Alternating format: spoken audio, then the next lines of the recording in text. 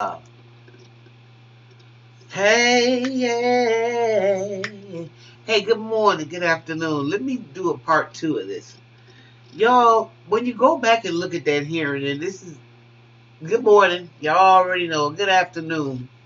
Y'all already know I'm back talking about this hearing. Um, One thing I forgot to mention, and I want y'all to listen to it real good. How Elijah Cummings, the dude Mark Meadows, when he was trying to defend his whiteness, how he, excuse me, how he said, I defended you when some, and I'm like, and then the guy kept cutting him off, and I'm like, what did you defend him about? Do y'all got some kind of agreement, sick kind of agreement with each other that you've covered his dirt, he's covered yours? Um, I'm still a little disturbed by that little bitty spot right there because I don't know what he meant. But what I wanted y'all to do is take a listen to was Robin DiAngelo, and she describes Mark Meadows, is that his name, so profoundly to me that I want y'all to just take a listen to this clip, and hopefully I can share it with you guys, and y'all can get just as much out of it as I did. Okay? All right.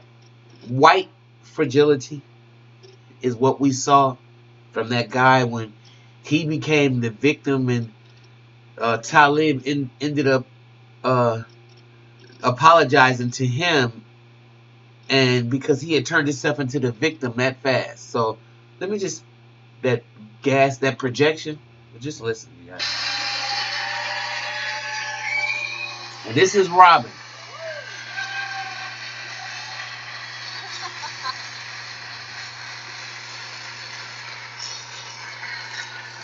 Thank you so much. Okay, that was such a rush. um, Before I launch in, the way I'm going to do this is I'm going to read a little bit, riff a little bit, kind of guide you along with some slides. But I do want to reiterate that this talk is happening on the ancestral territories of indigenous peoples. And I believe very, very deeply that if we don't know our history, if we cannot trace the past into the present, we cannot explain current conditions in ways that are transformative rather than victim blaming. And I think today it's very, very clear when we see struggles around water rights at Standing Rock. The Duwamish yet again denied federal recognition, which denies treaty rights and sovereignty. These struggles are never separated from the present. At the same time, a piece of white fragility is that white people are not taught their history. We don't know our history. So I want to acknowledge that. I want to position myself, of course, as a white person, and I'm talking to addressing a very, very specific dynamic. This is arguably the most complex, nuanced social dilemma since the beginning of this country. And there are myriad roads in, and all of them are essential, but so consistently left off the table is whiteness, right? So we often learn about this group and that group and their struggles and their triumphs and their heroes and heroines, and yet we don't ask ourselves struggles and triumphs in relation to whom, right? And so, again, I'm going to focus on white folks and white people. I do use humor, and I want to say a little bit about why I use humor. Some of it is my style, and also because there's so much tension and so much anxiety and so much charge and so much defensiveness and on for white people around race, that we can, when we begin to get challenged, we can shut down really quickly or glaze over or tune out. And all of those, of course, function to protect our positions and hold our worldviews in place. And so the laughter can help release some of that. If we can laugh at this and mock it a little bit, to be direct, it can help us then step back and not take ourselves so seriously and hopefully, again, open it up. And I want to say that this is killing people of color. Right? This is very, very serious. So my humor is not meant to trivialize that, but it is a strategy, one of many that I use in order to try to air this out and open it up. Right? So I want to start by reading a bit from the beginning. White people in North America live in a society that is deeply separate and unequal by race, and white people are the beneficiaries of that separation and inequality. As a result, we are insulated from racial stress, at the same time that we come to feel entitled to and deserving of our advantage. Given how seldom we experience racial discomfort in a society we dominate, we haven't had to build our racial stamina. Socialized into a deeply internalized sense of superiority that we either are unaware of or can never admit to ourselves, we become highly fragile in conversations about race. We consider a challenge to our racial worldviews as a challenge to our very identities as good, moral people. Thus, we perceive any attempt to connect us to the system of racism as an unsettling and unfair moral offense. The smallest amount of racial stress is intolerable. The mere suggestion that being white has meaning often triggers a range of defensive responses. And these include emotions such as anger, fear, and guilt, and behaviors such as argumentation, silence, and withdrawal from the stress-inducing situation. These responses work to reinstate white equilibrium. Oops. Oh, y'all, I'm so sorry. Oh, shit. To our very identities as good, moral people. Thus, we perceive any attempt to connect us to the system of racism as an unsettling and unfair moral offense. The smallest amount of racial stress is intolerable. The mere suggestion that being white has meaning often triggers a range of defensive responses.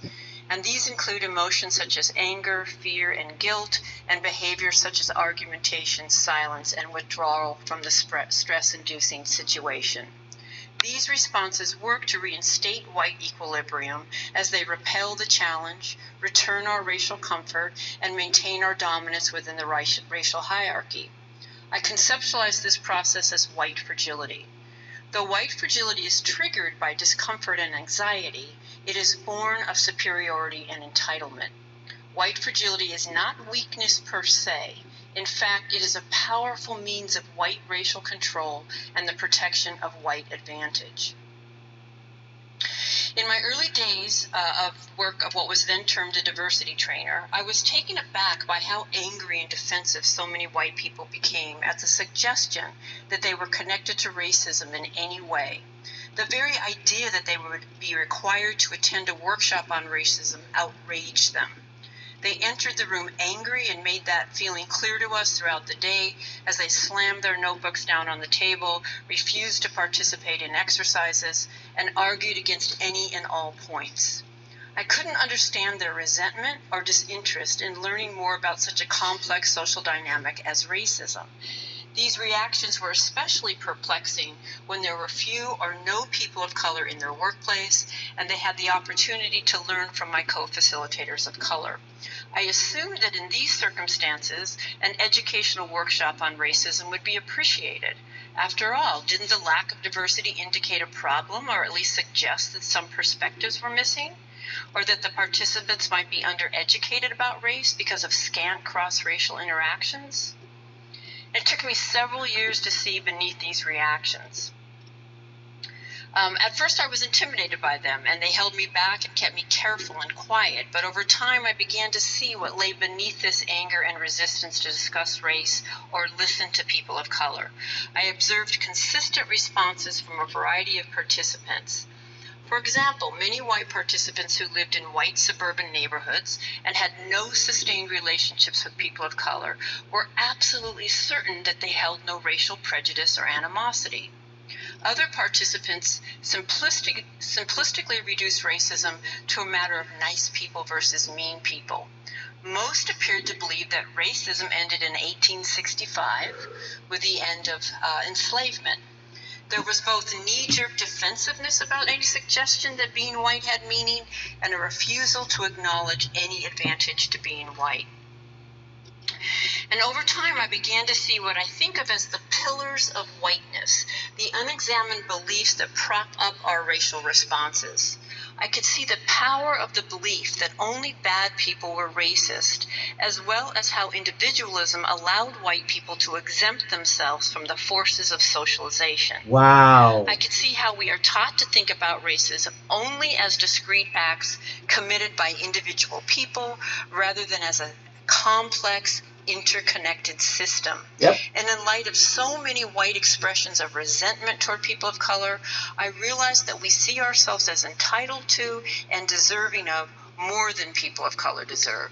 I saw our investment in a system that serves us. I also saw how hard we worked to deny all this and how defensive we became when these dynamics were named. In turn, I saw how our defensiveness maintained the racial status quo. And none of the white people that I identify, whose actions I describe in this book, would identify as racist. In fact, I think they would most likely identify as racially progressive and vehemently deny any complicity with racism. Yet all of their responses illustrate white fragility and how it holds racism in place. These responses spur the daily frustrations and indignities people of color endure from white people who see themselves as open-minded and thus not racist. This book is intended for us, for white progressives who so often, despite our conscious intentions, make life so difficult for people of color. I believe that white progressives cause the most daily damage to people of color. And I define a white progressive as any white person who thinks he or she is not racist, or is less racist, or is in the choir, or already gets it. White progressives can be the most difficult for people of color because to the degree that we think we have it, we're going to put all of our energy into making sure you think that we have it, and none of it into what we need to be doing for the rest of our lives. Right? Absolutely. Absolutely.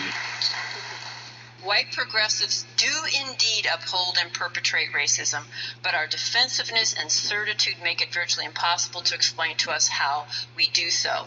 So I'm pretty sure I'm speaking to a room filled with white progressives. So let me just be clear, you are not the choir. There is no choir. I am not the choir. When I say there is no choir, it's because my learning will never be finished. And this moment I think I'm the choir, I think I'm going to be done and I'm going to have certitude. I often joke, but at some levels it's kind of true. When I first applied to be that diversity trainer back in the early 90s, I thought, well, of course I'm qualified to lead discussions on racism. I'm a vegetarian. How could I be racist? Now, I would need to be vegan today, but, in the 90s, you can hear a little fake laugh because they're nervous. Right? Nervous laughter. I got called a communist once when I said, no, I'm a vegetarian. But, my point is, I just thought it was all about open-mindedness and alternativeness. And let me just say that, I love Seattle. And everything I learned about white fragility, I learned here working with white progressives. So, Chapter 1, Challenges to Talking to White People About Racism. All right? I have never met a white person who did not have an opinion on racism, have you? If you are not sure that all white people have opinions on racism, just bring it up the next time you're around a bunch of white people. Maybe tonight when you have a drink in Ballard after the talk. And see how that goes. Not only do we all have opinions, but they tend to be very emotionally charged, and that has nothing to do with whether they're informed or not. I have an opinion on virtually everything. That does not make them informed. I don't believe you can grow up or spend any significant time in the United States without developing opinions on racism. And they will be emotional and strongly held. And again, that has nothing to do with whether they're informed. And in fact, if you are white and you have not devoted years of sustained study, struggle, and focus on this topic, your opinions are necessarily very limited. And no, a trip to Costa Rica, multiracial nieces and nephews, right? Mark Meadows. These are not sustained study, struggle, and focus. Now, how can I say that when I don't know most of the people in this room? And this, of course, is the first thing that tends to trigger white fragility, generalizing about white people. As a sociologist, I'm really comfortable generalizing about white people. Social life is predictable and patterned, in really observable ways, and we've got to grapple with those patterns. But I can say this, that your opinions without sustained study, struggle, focus, mistake-making, relationship building, repair, they're superficial because nothing in society gives you the information you need to have more than that. In fact, you can get through graduate school in this country without ever discussing racism, can you not? You can get through teacher education in this country without discussing racism. And if you're in a progressive teacher education program, you'll have one required multicultural education class. But that doesn't mean you'll be talking about racism. You might just be talking about how to introduce ethnic authors in February. Right? You can get through law school, you can get through social work, right? You can be seen as qualified to lead a major or minor institution in this country, to lead a group of people, to supervise people. You can be seen as qualified to do those things with virtually no ability whatsoever to engage with any complexity or nuance in the issue of racism. Wow. Think about it, y'all. All right. So that is the first challenge, humility. The second is individualism. Apparently white people do not understand socialization because we really think that we are exempt from it. And of course, the irony of that is because we're socialized to value the individual. We put a lot of effort there, but we think that, just because I say I am or want to be, I could be exempt from these forces. So that is another challenge. And again, generalizing, suggesting race has meaning for white people will often trigger white fragility. We think if we don't see it, it isn't there, and you haven't explained it to me yet enough so that I understand it, so I'm not really sure that could be valid. Okay? And we tend to use our reactions as a way out. There is no way we're going to get where we need to go from a place of white comfort. And I am comfortable racially virtually 24/7. So that is not my goal, but we will often use that lack of comfort as a sign that something's been done wrong rather than something probably has been done right. And that we need to use that as a way in to the deeper framework that would cause such upset rather than use it as a way out.